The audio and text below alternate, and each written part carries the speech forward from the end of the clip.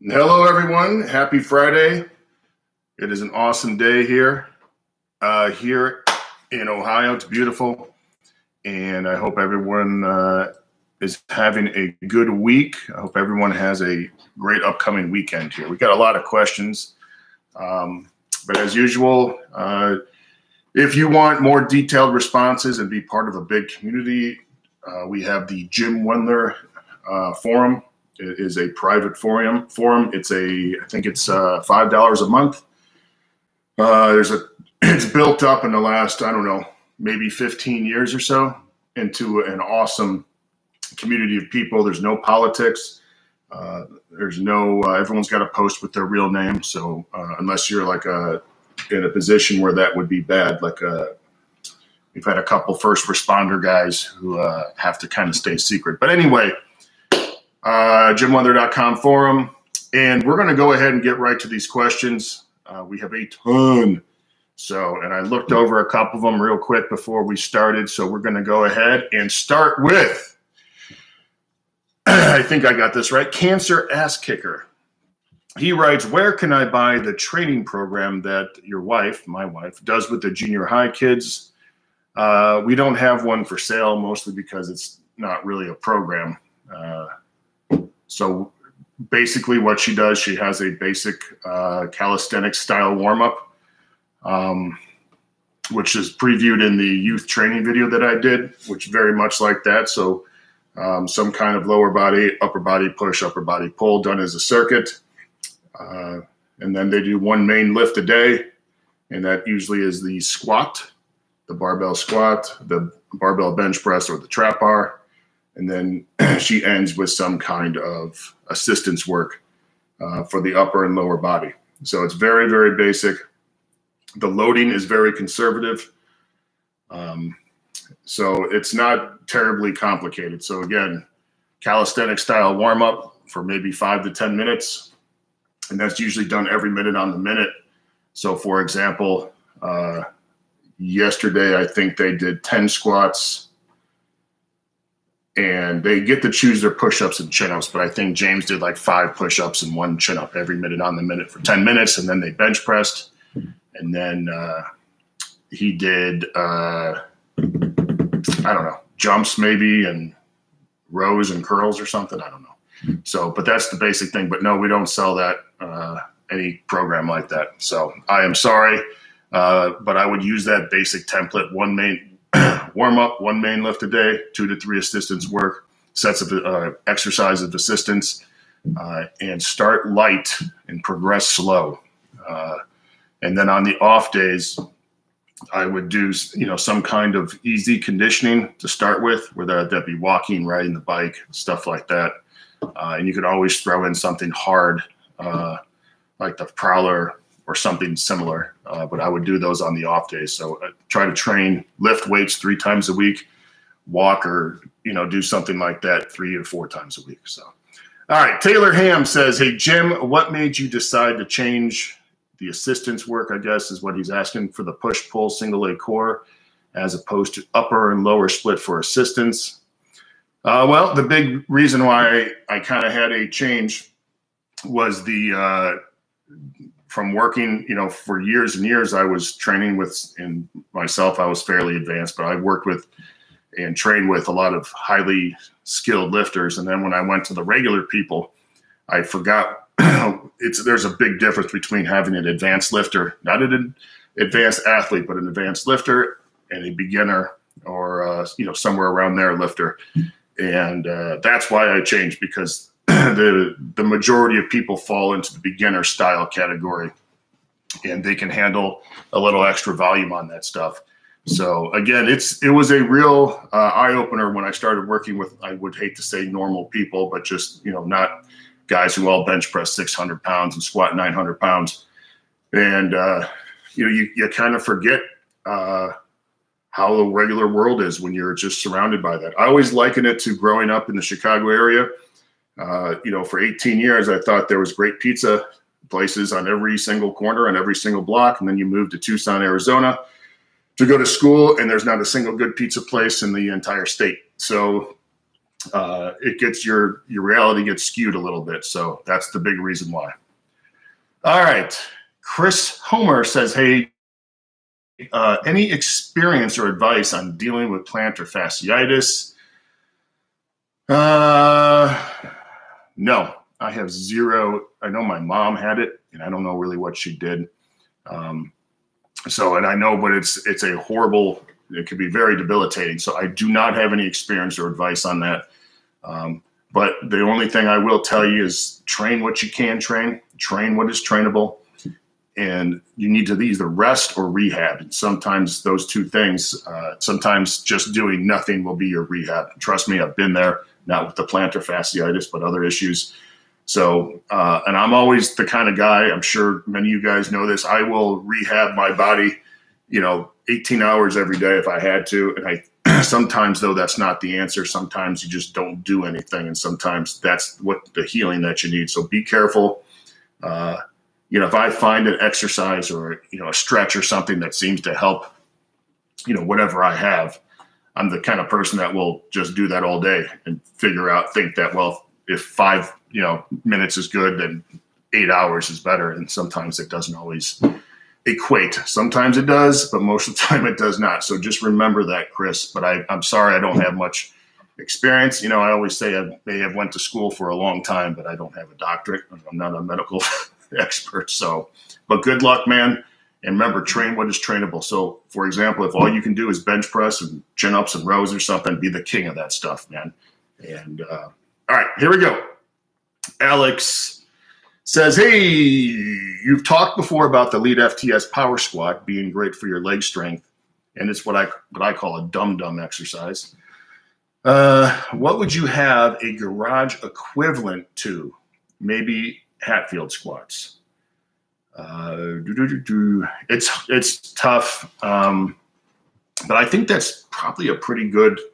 I had not thought about that, Alex, but I think that would be a good thing as long as you got something to hold on to, like the true Hatfield squat.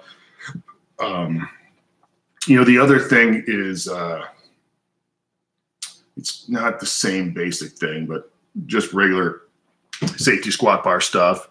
Or if you have like 100-pound weight vest, just doing 1,000,000 reps, squat reps with that. Doing weighted lunges, not super heavy, especially if you got a weight vest, that would be good. Walking up and down stairs with a weight vest or a hill, anything just to strengthen your legs, but it's just not the same. So I think, Alex, the Hatfield squat, with the safety squat bar and the handles, I think that's a great idea, and I had not thought about that. Alex then goes and asks, I'd also be interested to hear how the power squat fit into the rest of your week. Was it done after squatting? Thank you. Okay, so when I did the power squat, I would do that on Monday. And so my Monday would always be the power squat machine. 45-degree back raises done with a barbell, I guess technically on my back, but I held it on my neck. And I do a ton of weighted ab work. Those 3 exercises I did every Monday for like 2 years. Yeah, I did a ton of work on the power squat. My power squat workout lasted probably way too long. And, at that time I had a pretty good lifting crew. So we would just start really light and just start doing sets of 10. I think we've done something like 40 or 50 sets of 10, which is ridiculous. And they're not very heavy, if I'm going to be honest, but we just keep on adding one plate here, and just do sets of 10 until basically our legs felt like jello. And then sometimes we work up pretty heavy, but most of the time, we just have a good time with it and fun with it. And it wasn't really a big plan. I didn't really have a plan going in every day. We just had some fun. But that was always done on Monday. And then on Friday, I'd squat and do some deadlift stuff. And that's maybe a little ab work on Friday. So that's how it was done. RNC says, hey, I've worked my way up to 3 sets of 6 on pull-ups and then 2 more sets of 5 in this rep range. Am I better off using the assisted machine, or do I keep plugging away with normal pull-ups? I don't see any reason for you to use the assisted machine. I would just shoot for a total amount of reps per day. So So you're doing 18. So you're doing 28 total reps. I usually try to shoot for a rep count, a total rep count per workout. So you're doing 28. You could easily probably get up to 35 or 50 and break that down into smaller sets or smaller reps. So instead of doing 3 sets of 6, you could probably do, 20 sets of 2 throughout the workout, or 25 sets of 2, and work through there. So I never really worried about the reps per set. I just worried about the total amount of volume that I did on that day. So that's what I would do. Never really did much chin-ups like to failure, like a normal, like you do a normal dumbbell bench or any kind of assistance work or anything like that. So no, you're free to do that if you feel like it's helped you out. But what's always worked for me would be to do a total daily volume or training volume for that day, and then just keep on doing sets of pull-ups between everything that I did that day. So if I'm squatting, I'm still doing pull-ups, in between squat sets. If I'm benching, same thing, deadlifts, all that other stuff. So, and then you just continue doing the pull-ups throughout the entire workout. So through your assistance work and everything else. So that's what I would do, and that's what I did. And that's, I still do a ton of pull-ups today and chin-ups. So the only thing is just make sure you're trying to change your grips. Don't get stuck just doing one grip all the time. So obviously you can use a parallel grip or a neutral grip, pull-ups, chin-ups, and then I would use implements if you can get your hands on a rope. Or if not, you can always hang towels. That's what we did in college. So you just drape it, kind of a thin hand towel, and you drape it over so 2 ends meet, and you just grab it and do pull-ups. And there's all kinds of cool stuff you can do pull-ups on. So the more grips that you use, and the better, the more varied you are, the better you're going to be in the long run. So, all right, here we go. RNC has another question. He asks, do you have a preference between the original 531 for beginners or the beginner prep school? I do not. The most important thing for beginners to do is to introduce them to the lifts, make sure the loading is correct on the lifts so they're able to perform the lifts correctly, and to perform assistance exercises and stuff that help build muscle, help have a wide variety of movements that they can get used to. And obviously you're going to build some strength in there, and that's going to obviously help the main lifts and just overall GPP. So I don't have a preference, and you can't go wrong with really anything as long as you follow the basic principles of the program and making sure that the loading isn't super aggressive. I'm not a big fan of just trying to add more weight and more weight and more weight. Like, I don't chase numbers, I chase performance. And along the way, if you do things correctly, you're going to get stronger, you are going to get bigger, and you're going to do so in a safe manner. And what I have found out is the slower that we go, the stronger that the kids get, and the longer lasting their strength gains. And so they're not going to go up, hit a peak, and then just hit a plateau. And this goes along, really has to do with building their, I call it GPP, but their general fitness base. And that includes muscle mass, that includes strength, that includes conditioning, mobility, flexibility, jumping, speed, conditioning, all that stuff. So we try to raise all that stuff up. Again, this is what is known as concurrent, or what a lot of you guys know as conjugate style training. We try to raise all the abilities basically at once, and it can be done in a very inexperienced lifter or beginner. So I would highly recommend that if you are training yourself, like if you consider yourself a beginner, that you're trying to raise multiple things at once. You don't have to do a ton to do that. If you're, for example, if you're in really poor conditioning shape, you don't need to do, 3 a days to get in good shape. Every other day, between your lifting days, maybe you go ride the bike for 30 minutes or go walk for 3 to 4 or 5 miles or something like that. It will raise up, and you don't have to like pound yourself into the ground. So remember that. All right. Don't just try to get stronger. Try to do a lot of other stuff, because you can get away with a lot of that stuff. All right. And again, The one thing is we talk about balance in your training. Balance doesn't mean equal time. So, for example, most people will spend more time strength training. Maybe they like it more, and it does require a little more time.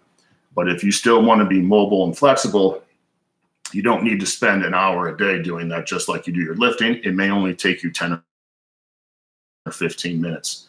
But it's important that you attack all those things and have some kind of balance in your training, because it will catch up to you at some point. Trust me. Every guy that I know, every single like big time lifter I used to train with, or I know personally, they all say the same thing. I wish I would have spent 20 minutes a day doing this, or done this 3 times a week. It would have helped their health, and it would have helped their longevity in the gym, and make them just feel overall better. So remember that, especially you young lifters. It doesn't mean you don't go bananas and try to do crazy stuff. It just have a little bit of balance in your training. All right. In other words, have an apple every once in a while. It's not going to kill you. All right. Here's a question. Would you consider kettlebells more of a conditioning tool than a strength tool? Well, I guess it depends on how you use them, right? Because technically a barbell could be used as a conditioning tool if you're doing like the Javorcik circuits. I believe that's what they're called. And, obviously if you use a very light weight and perform things in a circuit style fashion, the barbell can also be used as a strength tool, a hypertrophy tool, and can be also done as like I said, a conditioning tool. So, it also depends on who's using them. If my mom is using a kettlebell to do kettlebell squats or something like that, it might be more of a strength tool because she's not terribly strong. Now, if some guy who's deadlifting 800 pounds, it's not going to be really a strength tool per se. So it just depends on how you use them and what the person, who the person is using them, right? And where they are in their fitness journey, so to speak. So, different, the tool can be used for a lot of different things. A hammer can be used to hit a nail, and can be used to, defend your home, I guess. So, although I don't know, I wouldn't use a hammer as a self-defense tool unless you had to. So, all right, here we go. Jeremy. Oh boy. He writes or types, if you needed to lose 100 pounds, what are the first 5 habits you would incorporate? All right, so if I needed to lose 100 pounds, the first thing I would do, this wouldn't be one of the habits, but the first thing I would do is I would look at it like this. How long did it take me to gain this 100 pounds? And I would say, listen, I'm going to use that same amount of time period to lose the 100 pounds. So it usually will take much shorter than that, but I wouldn't try to crash diet or try to get all the 100 pounds off as quickly as possible. Now, in a perfect world, you'd be able to do that. But the problem is a lot of times those who lose all that weight very quickly do so, and then they just gain it right back. So that would be the first thing, is have patience. Look at it as like a 4-year plan to start off with, and then work from there. So the first 5 habits. Okay, this is easy. Not easy. Number 1 is I would strength train 3 times a week, and it would combine strength and hypertrophy work. So you don't have to go bananas, and I would do movements that you can do. So it doesn't have to be, what everyone's telling you to do. So for example, if you cannot deadlift for whatever reason, I wouldn't deadlift. I would do something other than that. If you can't overhead press, for example, then you just stick with the bench press. So I would incorporate movements and exercises that you can do.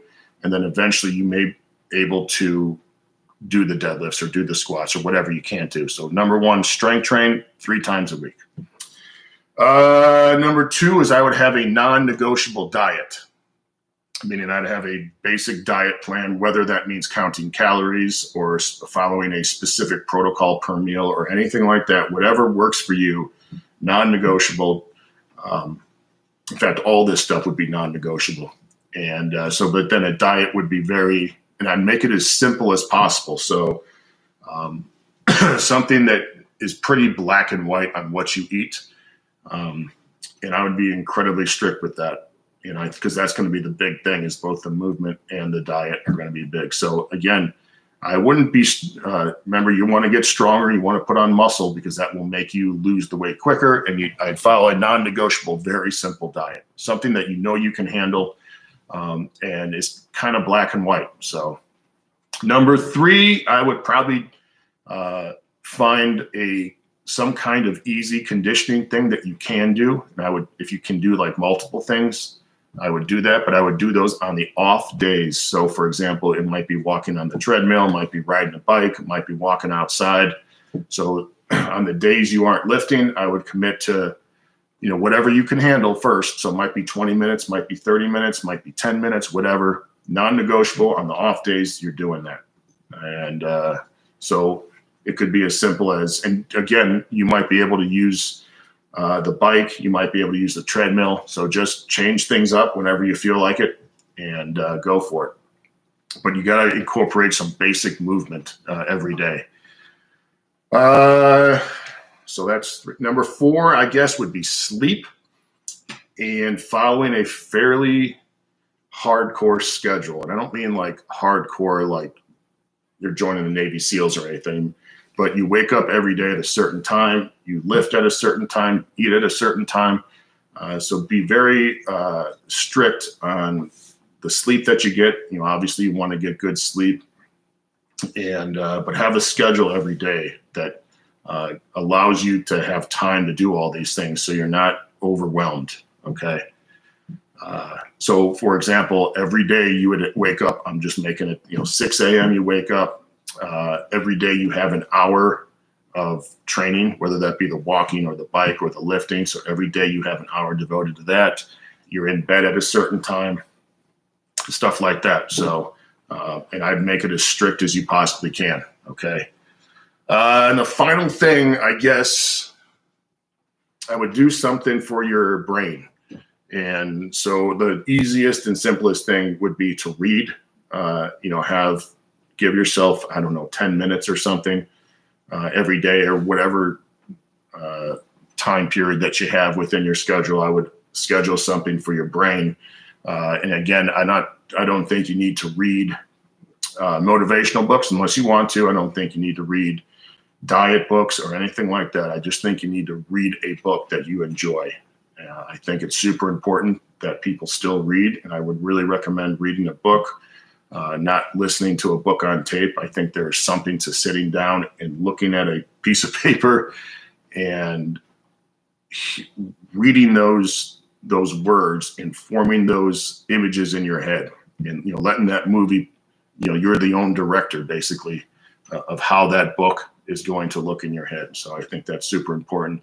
And I think, as most people know, that the mind and the body need to work together. So those 5 things, again, I think it's lifting, some kind of conditioning, a non-negotiable diet.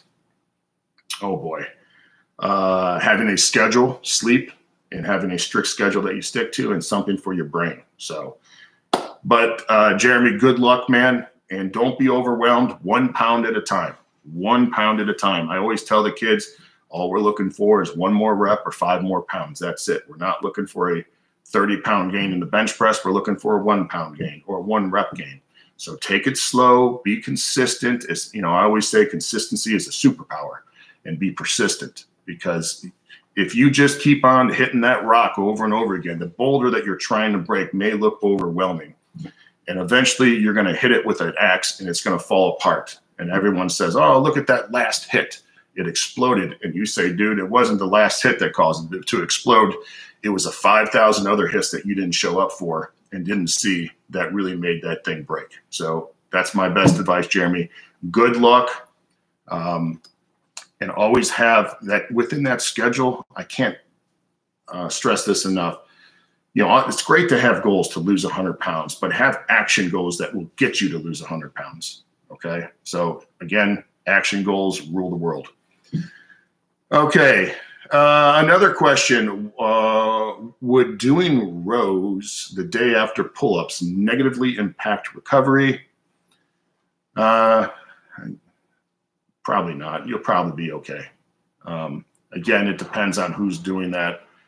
the volume and all that other stuff. But for the most part, you can probably do back exercises a little more frequently than most people for other exercises can do. So I think you'd be okay. Renell says, can't join today, Jim, but thank you again for your support in the industry. Well, I appreciate that, Renell. Thank you for at least stopping by and leaving a message. I love doing these, and I'm glad.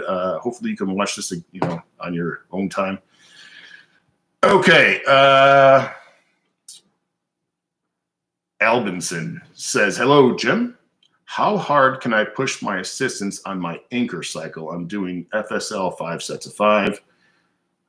So generally, you're probably pushing your PR sets on that. You can still push your assistants work, but I would probably lay off the volume a little bit if you're pushing the sets harder, or you can do more volume and you can kind of keep what I would call, well, what bodybuilders call the intensity down a little bit. So you should be all right. You should be okay by still pushing the assistants, but just don't spend, 2 hours doing all assistants work. So I'd rather see you do it harder and do it in a shorter amount of time and really work than just spend all day, doing tricep push downs and whatever the hell else people do for assistance work. So I still think you can push it, man. And if you start to feel a little run down or tired, that's why when I tell you guys how to program stuff, sometimes you choose just easier exercises on the days that you need to. And when you feel good, man, let's go ahead and let it rip. You'll be okay. Okay. Josh says, hey, Jim, I recently got asked to join the high school football coaching staff. Well, that's great, Josh. The head coach is getting ready to change the weightlifting program. I have told him about your program. If you have time, could you send a something program, mock program? Oh, mock as an M-O-C-K, not the speed of sound, of what you do with the kids in London, like what days you lift and what main lifts you are doing and accessories. Well, Josh, I will give you a brief overview, but I put this all up on the private forum. Every single day we train, I list everything that we do, but here's the basic thing. Our main lifts, we always do one main lift a day. Our main lift is either the squat, the bench press, or the trap bar. So we always do one main lift a day, okay? We always do some kind of jumping or like gymnastic style work. I hate to use that term, but basic crab walks, forward rolls, cartwheels, stuff like that. We always do something like that per day. A lot of jumping. So that could be long jumps, box jumps, bounding, depth jumps, all that other stuff. So every day we're doing something like that. And then every day we do some kind of assistance work. And that's usually 2 to 3 lifts that I choose. I don't know what your weight room has access to or what you feel comfortable coaching, but generally we do some kind of upper body push, some kind of upper body pull, and something for our lower bodies. And, obviously things change based on the readiness and what we're doing that day for running. And then I should probably say we also run every day. So that's the basic. It's really simple, guys. If you saw what we do, and again, I'm very transparent with that on the forum. I list every day. We have our own in the training log section. I have the London football team, and you can see everything we've done since basically, I don't know, maybe 2021 or something. Every workout's listed. So, and that includes all the in-season work. So it's very simple. It's not balls to the wall training all the time. But we're very consistent. We train year round. We train obviously through the season. Obviously, that's in-season training. So today is Friday. So today we're lifting, and we also have the prowler. So good times. So Josh, that's the basic overview. But if you want a more complete overview, the private forum has it all listed out. It's really easy. And speaking of the forum, John Donovan, who has been on there for a while, makes a comment, says the private forum is outstanding. So thank you, John. But Josh, that's probably your best resource. But be prepared to be underwhelmed a little bit, because it's not always about what you do. It's about how you do it. And I'm very strict on what I expect from the kids and the effort and the attitude that they display in the weight room. I'm also very strict about how it's done. I am not a form Nazi, but there are certain things that are non-negotiable for me. And the kids know that. And the higher the standards, guys, the more the kids will reach them. The lower the standards, the worst effort and everything else you'll get. So, okay, heavyweights. Oh, Vincent, good morning, handsome. Good, my good friend Vincent DeCenzo. How you doing, buddy? Oh, it's your last year, I believe, work. So Vincent will be retiring, and he's a very young man.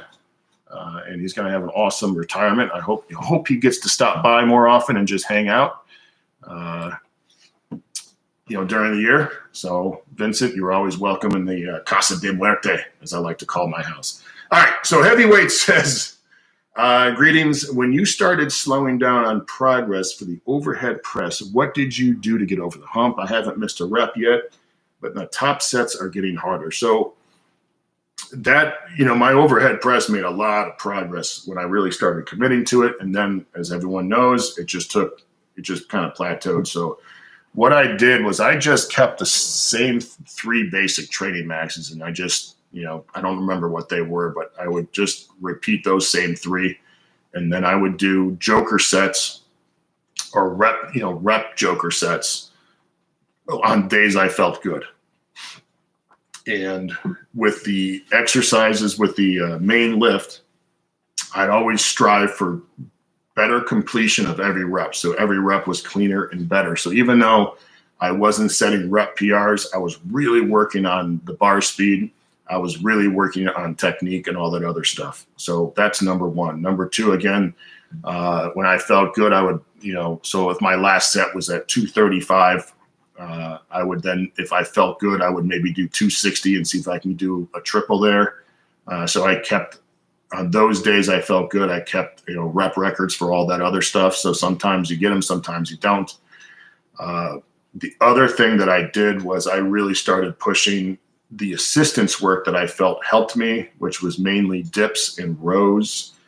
And I should have done probably more bicep work, if I'm going to be honest. And obviously you want to keep the upper back work in. I was already doing that. So, and then obviously I was still doing a ton of ab work. So basically it wasn't about increasing my training max. It was about increasing the quality of each and every rep that I did and really working on the technique and explosiveness of each rep. And then doing joker rep sets when I felt it was good. But that's really hard to figure out. Like, you can't program that stuff. That's advanced shit. And that's why you can't really write advanced programs for people. So that's what I would do. And that's what I did. So, and I did really well with that. That's when I really started. That's when I pressed 300 pounds over my head. And I just missed like 315 right here. I just wasn't strong enough to hit 315. I think I have a video of that somewhere where I did. And I was so mad because I think I did 285 for a triple. And I was like, oh, man. And I think if I would have just done 285 for a single and then did the 315, I probably would have gotten that. But I wasn't really planning on it. Anyway, that's what I would recommend.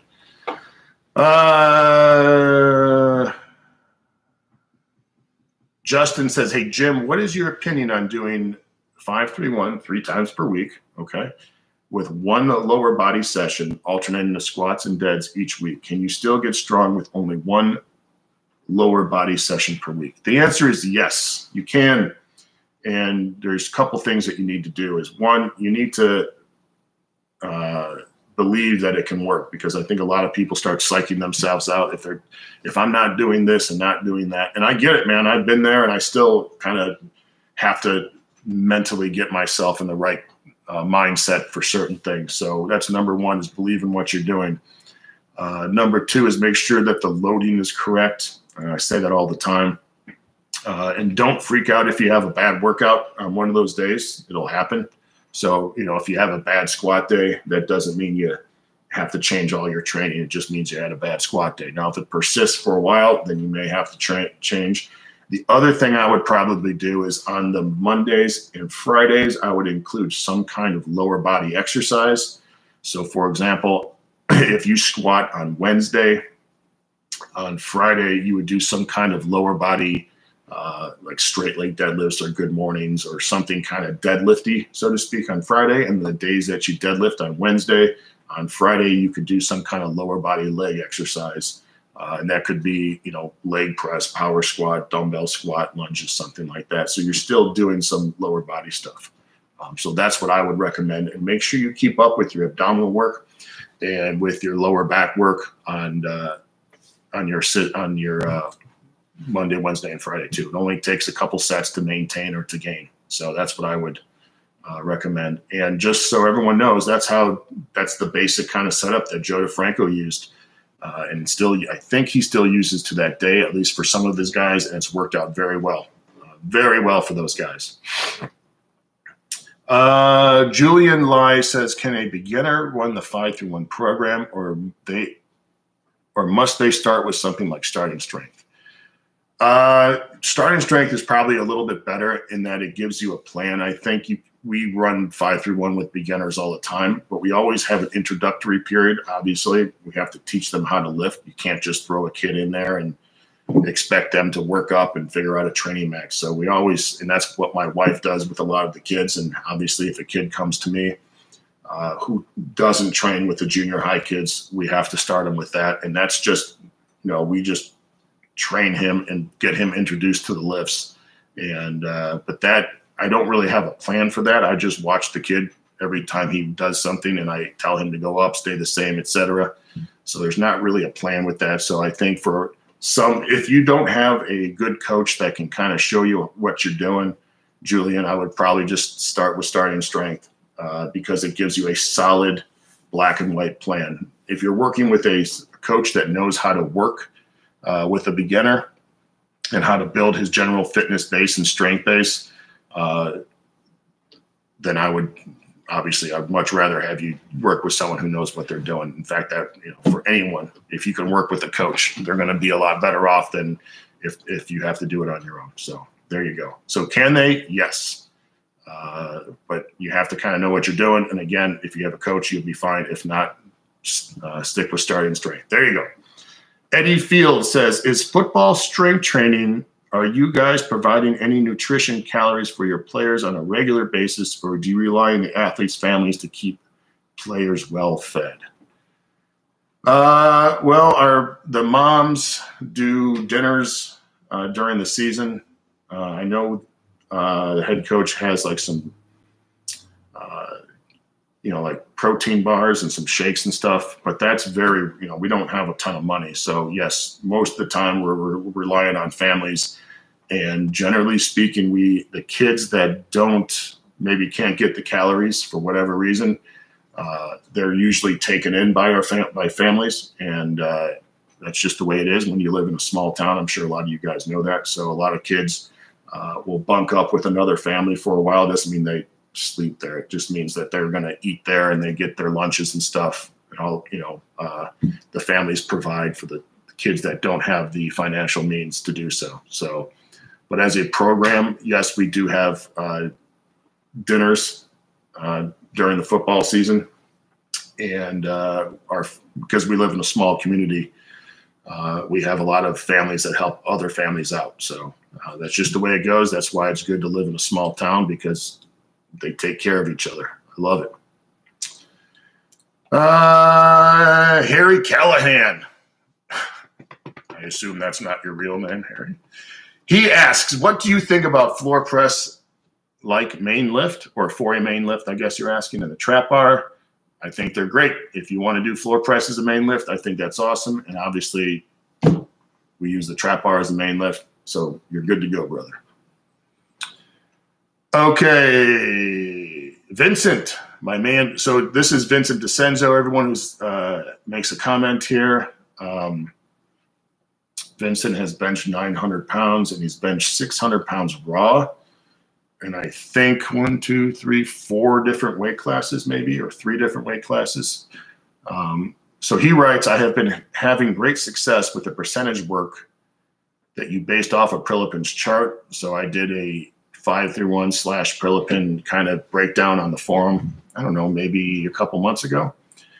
And this is what Vincent is referring to. So he then writes, I find it's better for me to auto-regulate at my age. You're correct. So within this 5-through-1 Prilipin thing, you have a chance to auto-regulate and change. And then he asked, is there any chance of you putting it out in a new book? I might do that at some point. I don't know.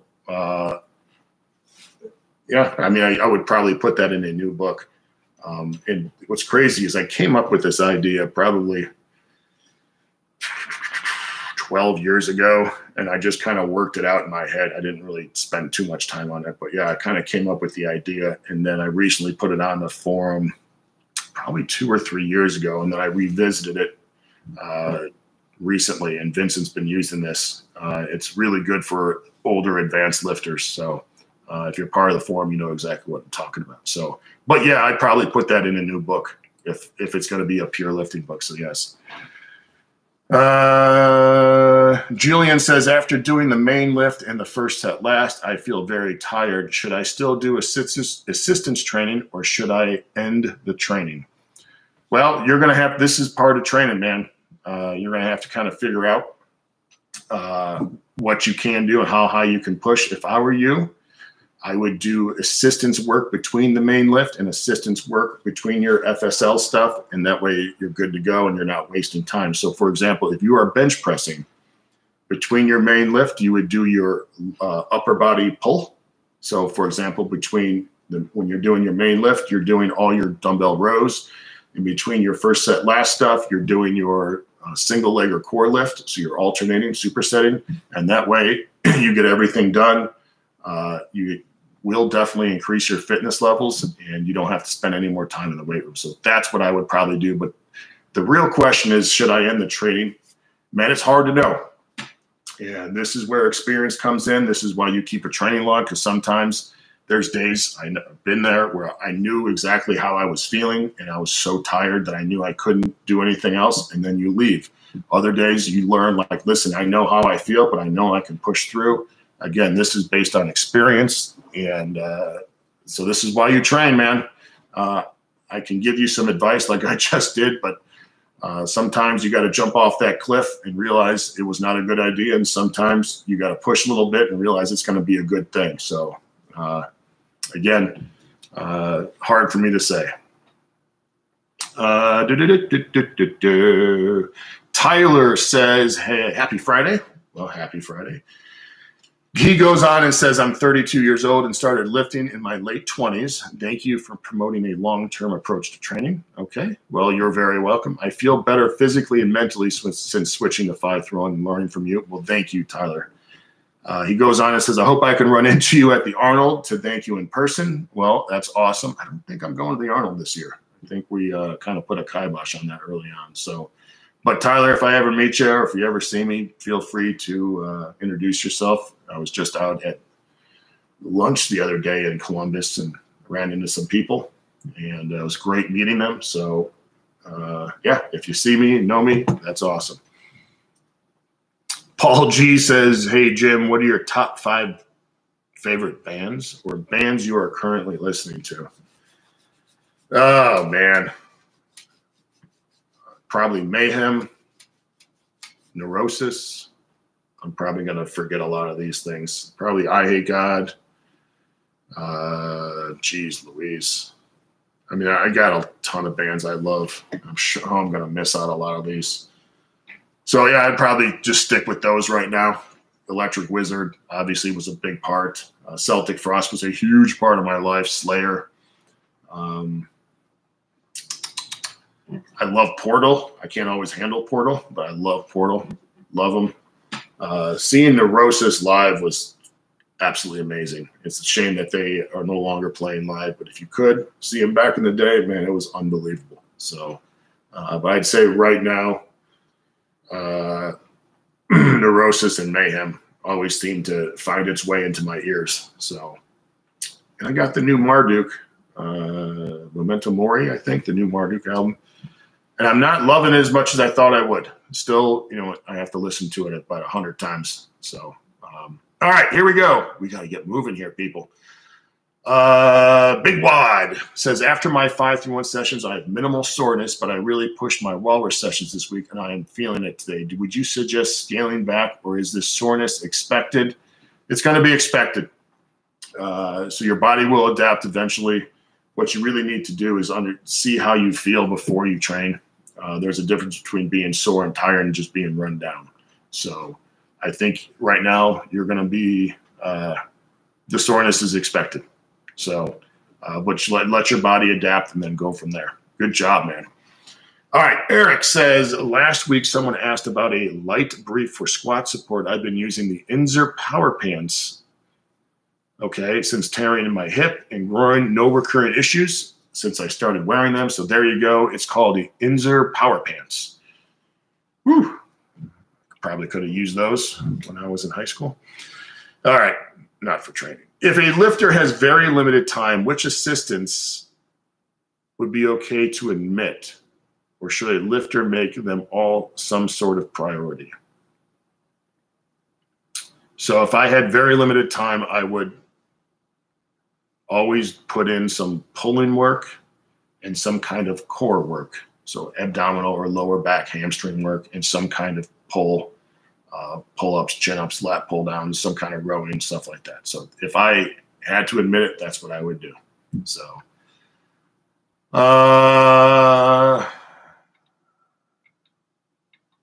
okay. Okay, I'm not going to repeat that heavyweight.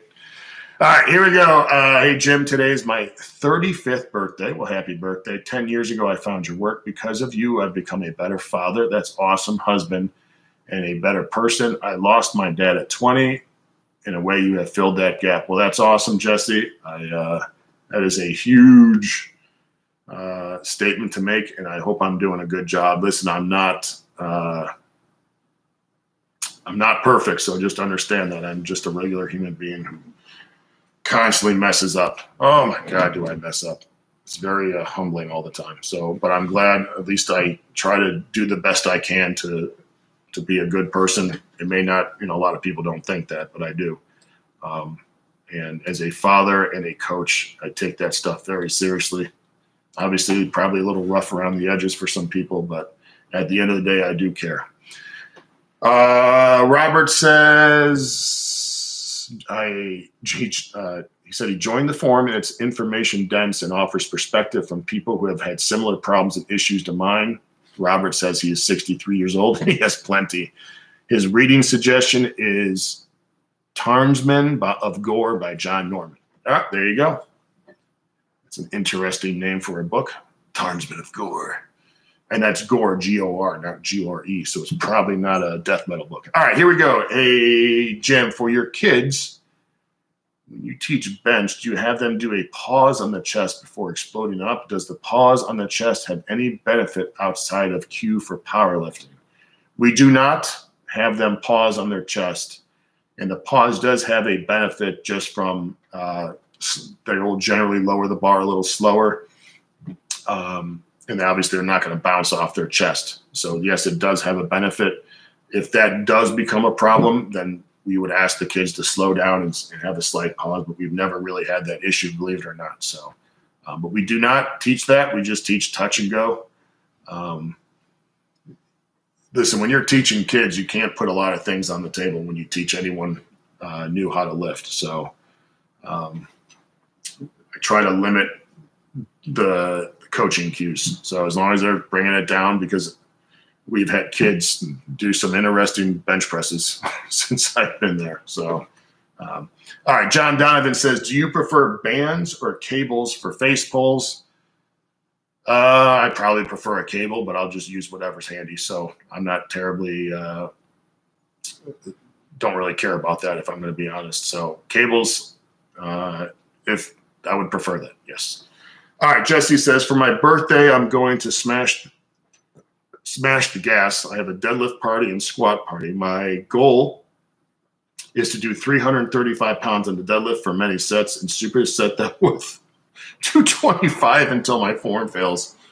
And then a 2-mile walk with a weight vest. Your thoughts, Jesse? My thoughts are that's incredibly dumb. but go for it, because you always got to do some dumb shit every once in a while. And I'm a huge fan of limited dumb stuff, because not everything can. I always like to say about 90 to 95% of your training should be smart and calculated and have some brains behind it. And then the rest of the time, you got to do some dumb stuff, because you need to test your brain and your body somehow. And since most of us aren't playing a sport or really have to use our physical stuff in our daily life or jobs, I still think you need to do some kind of dumb stuff, whether that be weekly or whether that be every 3 months or something like that. Depends on how dumb it is. I still think that's super important. So good luck, Jesse. Enjoy, and be ready to be sore tomorrow, man. And enjoy that 2-mile walk with the weight vest. God, that's a horrible idea. Woo! All right, and that means it's good. Hey, Jim, here's another question. Do you prefer to deload every 4th week or 7th week nowadays? It depends on the lifter. It depends on the program. There's a lot of things going on there. How we do our deloads at the school is we are doing something usually at least every 7th week, but we will throw in a deload whenever we need it. So if a training day comes about and I walk into the weight room, you can usually tell right when you get there, and you know it's going to be a stinker.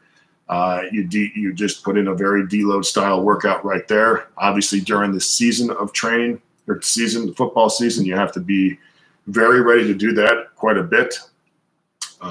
So you just have to be very smart. So you can't really say that I prefer one or the other, if I'm going to be honest, because there's so many variables within there. Not every person has the same stressors in their everyday life, so it's hard to say. So, and again, just do what you need to do and be smart about it. So, Heavyweight says, thank you so much for the solid advice about the overhead press. We are very welcome. Hey, Jim, any tips on working around an injury? My hand was crushed pretty bad. It should heal up all right, but leaves me single-handed for a few months. I've just been pounding the pavement with a ruck. So I did a video on this, but it basically comes down to two things. Is when you have an injury. One, you got to train what is trainable. So when I had an injury, I always find ways around it. And when I had my shoulder surgery, I used a safety squat bar. When I had tore my pec, same thing, safety squat bar. And then I used like the leg press and the hack squat and stuff like that. When I hurt my shoulder, again, like I couldn't do any pressing. So I became the lord of the rowing and chin-ups, because I could still do those. So work around with what you have. And if all you're doing right now is you're walking with a ruck, man, go ahead and just become the king of that. Because as long as you're doing something and keeping your body moving and your body kind of stressed in a good way, physically stressed, I think you're going to be okay. Again, a hand injury sucks, man, because it seems kind of minor because it's not a back or knee or shoulder, but it will really screw you up. So, dude, the other thing is, when you're rucking, it doesn't have to be all the time, but make sure you're still pushing your body and pushing your brain into uncomfortable times so that you never lose that part of your training. Okay.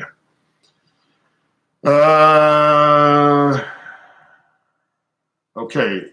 Here's a question. How to cope with motivation, work ethic problems when working with sports, family concurrently? Any tips or something? Greetings from Poland. Well, greetings from the United States. All right, so the one thing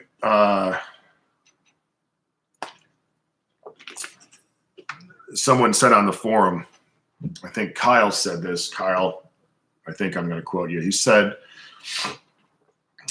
we had a guy on the forum have kind of a setback with his rugby training, not his training, but for actual rugby, and he's got to get back to where he was.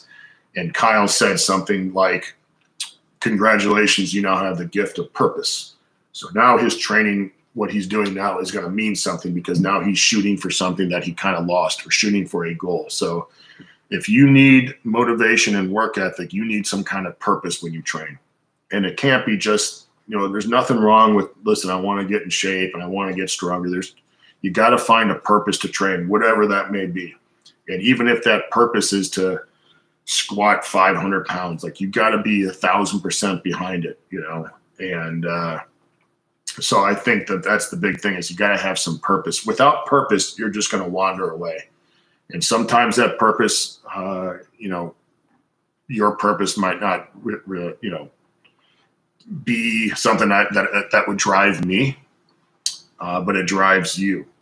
And for me, that's like what the weight vest brought back, because I felt like I was training with more purpose. And again, a lot of people kind of got weird about me changing how I trained, but to me, it fueled whatever I wanted to do. And it brought me back to that, what I call the lizard brain style of training. So you find some purpose with how you train, man. And then magically your motivation will go up. So I can't tell you how many times I went out in that weight room, put on that vest and climbed on that bike, and my body felt like absolute dog shit. But I never regretted it. I never felt, maybe I can only do this. I was 1,000% ready to go mentally. So find your purpose. All right, we're going to have to, we're doing good here. All right. Hey, Jim, I'm going to have to start cranking through these. Your strength and conditioning program in Forever is good training for the Army's PT test. Okay. Do you think it's possible to coach soldiers the program with an hour for PT? Some have no lifting experience. It just depends on how many soldiers you got there, and depends on how much equipment. Yes, I think you can do it an hour a day. I mean, we've done it with kids. But again, you may have 100 people out there. And, we may only have 30, 40, or 50. So it just depends on that. And it depends on you as a coach. That's tough though, man. So yes, I think it can be done. I think the most important thing, if I were you, would be to teach them how to perform the lifts, and give them loading that they can handle if once they get past the point, like they feel comfortable doing the, whatever lifts that you're teaching them. So, but yeah, that's a tough sell, man. And it's hard too, because a lot of those guys probably don't want to do that. And that becomes a whole nother thing, especially when you got so many people with so many different backgrounds and so much different physical abilities. So that'd be tough to do. So YouTube Vance says, Vincent, thank you. He says, join Jim's forum. It's an invaluable resource in the great community. If Jim won't pimp himself, I will. Well, thank you, Vincent. All right, here's a YouTube Vance. Thank you, Vincent. Says, I usually see biceps tearing with the deadlift with the alternate grip. Is there still a risk if I follow the rules of owning each rep and stop as soon as the bar speed decreases? Yes, there's always a risk when you lift, guys. It's the way it goes. Yes, you will probably minimize. If you use good form, you don't pull the bar off, from the ground using your arms. But there's always going to be risk, guys. You're lifting weights. You're trying to get crazy. It's going to happen. It's going to happen. So you're never going to remove all your risk, guys. And as soon as you do that, you're going to get weaker. Okay. Where is it? I'm sorry, guys. I'm going to try and crank through those. Josh Hayes says, I definitely have to join the forum. I assume you can join it from the website. Yes. Jim, do you do direct arm training? I'm guessing that's Tim. I hope you're doing well, Tim. Do I, or do my kids? My kids do, yes. Do I? Very rarely will I do some. It's usually like some tricep push downs or some curls, but I don't do it very often. I probably should. I'm a big fan of doing tricep push downs because I can just throw the band over the pull-up rack and just do a bunch of reps and I'm good to go. But I don't do a lot of it. So,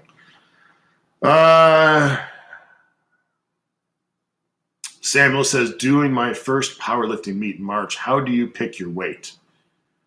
Well, you pick a goal for that day. And, usually if I were you, I'd probably pick something that is a reasonable goal. And then from there, you work back from your attempts. I know people don't like to hear this, but so if your goal is to bench press X, your opener should be about 85% of that goal weight. The next opener or your next attempt should be about 92.5%, and then you try your goal thing. But you have to learn how to do that, because I don't know I'd have to see you train and stuff like that. So you pick a weight that you know, especially your first meet, that might be just a tad not out of reach, but if you've done 220 for 2 reps, maybe your goal for the meet would be 225 for a single or something like that. But understand, when you go to a meet, some people, the pressure really gets to them, and some people, explode and just do what I call have meat magic. So you pick your weight, just pick something that is a challenge but is reasonable. That's the best way I can say it. So again, and then obviously after you, for your first set, for your first attempt, I'd probably pick something, especially on the squat, something that you can do for a set of 5. That's what I would probably do if I were you, because a lot of things can go bad during the opening attempt. A lot of things can go bad. So pick your 5 rep max and do that for your opener. Just get in the meat. All right. No one cares what you open up with. So that's the best thing I'd say. And then from there, go up about 5%, and then your final set would be 5% over that. So, or 5 or 10%, somewhere in that range. Okay. Hey, Jim, if someone is pushing their conditioning, increasing their running volume, how do you mentally approach lifting? I know you can't serve 2 masters and there are only so many hours in the day. How do I mentally approach lifting? Well, if my goal is to increase the conditioning, I still lift, but I don't really put a lot of stock, and I expect things to go in the dumper, at least for the short, maybe 4 to 6 weeks until your body really adapts. So how I approach it, I still do it. I'm still consistent with it, but I understand there's going to be an effect, and I'm okay with it. That's the best way to do it. I always wonder when people say that their goal is to get in better shape and then they freak out about their lifting going down. I don't understand that one bit. 0, because your goal is not to lift the most weight. Your goal, as you said, is to increase your conditioning. So that should only be the only thing that really is center stage to you. So that's how I do it. I let the goal be the goal.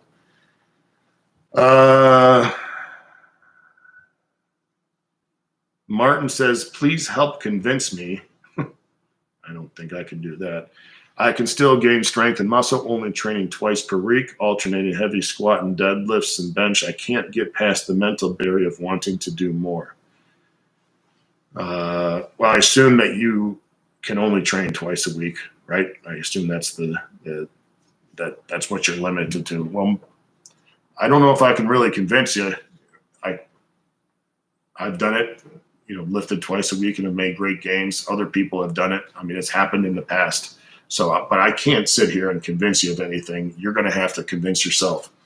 And you're going to have to play either some mental gymnastics or just be mentally stronger than what you're showing me right here. So, it's been done before, and you're just going to have to believe in how you do things and believe in your effort and believe in your attitude. Great things can be done, guys. If you believe it, and your effort and attitude and consistency is on par. So, all right, we're almost done here. All right, the Keystone Outdoorsman says, happy Friday. Thank you for the many years of content. Do you have any advice for tradesmen in a physically demanding trade trying to create progress without creating overuse injuries? So my advice is, I wrote an article, and I've referenced this many times on these live streams, called Training for Busy or Inconsistent Men. And I would highly recommend that because it gives you a solid foundation of a program and allows you auto-regulate based on your readiness and preparedness for that day. And if you have a very physically demanding job, obviously some days you feel good, some days you feel bad, but I would seriously recommend reading that article and applying those principles, because they will work. The other thing is, you probably need to do less in the weight room than you think, because your body still needs to recover. And when you're doing all that stuff outside, you have to account for it in your training. You can't just train like you're 18 anymore, but you can still make progress as long as you're doing it within the scope of how much you can recover. So,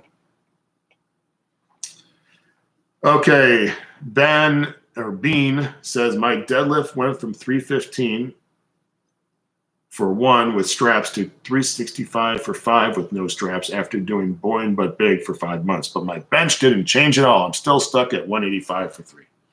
Yep, that's going to happen sometimes, man. So as always, with the bench press, you're going to have to build some muscle, in your upper body. So that's the number one thing I tell the kids. We need to build muscle to get your bench press going somewhere. And that just doesn't include your shoulders and chest. That includes your back, your biceps, your triceps, and it takes time. That's how it always goes. The bench and the squat seem to raise pretty quickly, obviously, for beginners. But because the bench and press have smaller and weaker muscles, it's just going to take more time. I always like to say it took me 7 years to go from 300 to 400 on the bench press. Now, granted, there were some injuries in there, and I was playing football and all that stuff. So it took me a long time. And then it took me about 3 months to go from 400 to 455. And everything just kind of caught up, and I just got stronger. So you're going to have to be patient, but make sure you're putting on muscle. Make sure you're eating. You should be obviously bigger after doing all that boring but big. Obviously, I assume your diet was dead balls on, 1 pound for every pound of body weight, you're probably eating that much in whole food. So I would keep that up. I think that you're probably already doing that, and then build that muscle and not just worry about the bench in your upper body. Increase your pull-up strength, increase your rowing strength, increase your curling strength, increase your dips, increase your push-ups. You're going to have to start to learn other lifts and learn how to raise those so you don't just get so centered on the bench, squat, and deadlift. When you do that, it starts becoming very limiting in your training, and then your motions go up and down and all that stuff. So always have different lifts that you try to raise, and it doesn't have to be a 1 rep max. It could be a rep max. It could be like when we do our chin-ups and push-ups and dips, sometimes we have a 10-minute max, or you have 10 minutes doing chin-ups with the 45-pound plate, stuff like that. So I would look for other upper body lifts and make sure, to increase those. You should be, I assume you're doing push-ups and dips and weighted stuff and weighted chin-ups. But if you're not, you got to do that. Your row's got to go up. And so increase your worldview of training a little bit. And don't just center on the bench, squat, and deadlift, because it will break your heart, people. I've seen it happen way too many times. All right, last thing. Hey, Jim, hell of a streaming session. Thank you again for carrying the flag. Well, I appreciate it, heavyweight. Oh, we got one last question. How well did boring but strong work for you? I'm considering giving this a shot once I slow down in deadlifts, but just wanted to see your experience with it. It worked very well for the press and the bench press. I didn't work very well for the squat and deadlift because for me, I didn't need to do all that work. So that's just been my experience. It may work for you. But I have found with the squat and deadlift, the quality of each rep was much more important for me. And so I seem to get a lot out of my training, the bench and squat and deadlift, with just quality, fast, strong reps done with absolute hate and rage every rep. So that seemed to work well for me. And then obviously training the low back, abs, hamstrings, and stuff like that. So for me, the main lift was very taxing. I think I put a lot of pressure on myself during those main lifts. And so I couldn't really, didn't really respond well with high volume stuff because I was never taught to lift slow. Everything since, when I learned how to lift was done with control and then explosion, control and explosion. And when you lift like that, you got to be a little careful about the volume because it'll wear you out, especially if you're more fast twitch. And that's, everyone knows about intra and intramuscular coordination and stuff like that, especially as you get stronger. So didn't work well for me. Might work well for you though. I don't know. So, all right. It is 11:09. It is time for me to go do my little rehab second training session today. I hope everyone has a great weekend. If possible, do something stupid, especially condition-wise, if you have the option to. I hope everyone spends time this weekend with their friends and family. Remember, guys, Valentine's Day is coming up. So if your wife or girlfriend's weird about that and you have to do something, go get a card today. At least get a card. If your girlfriend or wife doesn't care about that, you're in good hands. You're in a great relationship, and I applaud you. So that's my litmus test for the ladies. Anyway, have a great day, guys. Have a great weekend. Love you all. Thank you. Remember, JimWendler.com. And remember the private forum, which I believe is one of the greatest places on earth. Just kidding. One of the greatest places on the internet for training knowledge. Thank you all for showing up. Have a great day. I'll see you guys next Friday. Bye-bye.